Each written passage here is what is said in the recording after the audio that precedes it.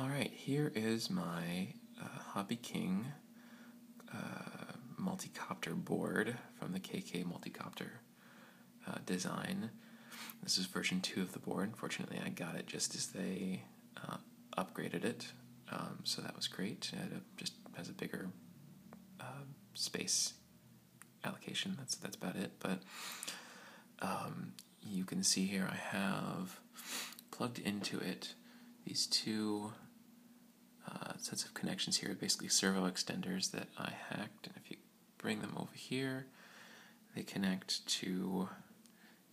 in here, and they're quite hacked together, which is the fun part about it.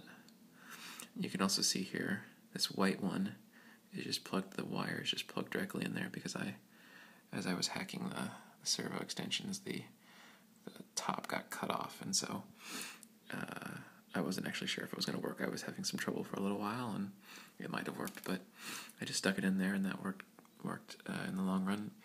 And this cable runs to the USB ASP controller that I got off of eBay, which is great, except for the fact that it's sort of reversed twice, I think, both ways, and how it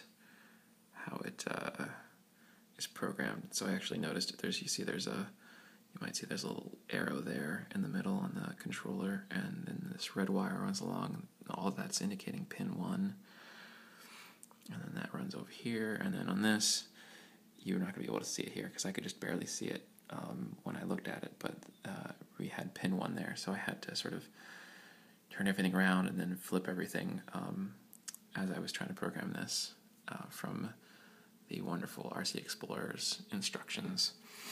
And so you can also see here's on the computer the KK multi-controller software.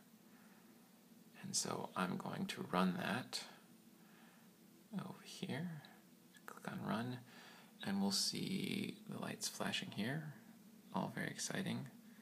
Light flash, and that goes on. And over here we'll see just a very brief flash, and it's all programmed. So that's exciting. I programmed it with the Tricopter 2.3 software, which hopefully is the latest, although it's, if so, they've advanced a lot in the last couple months in the versions of the software, so hopefully it'll be nice and work well. And that's the KK board.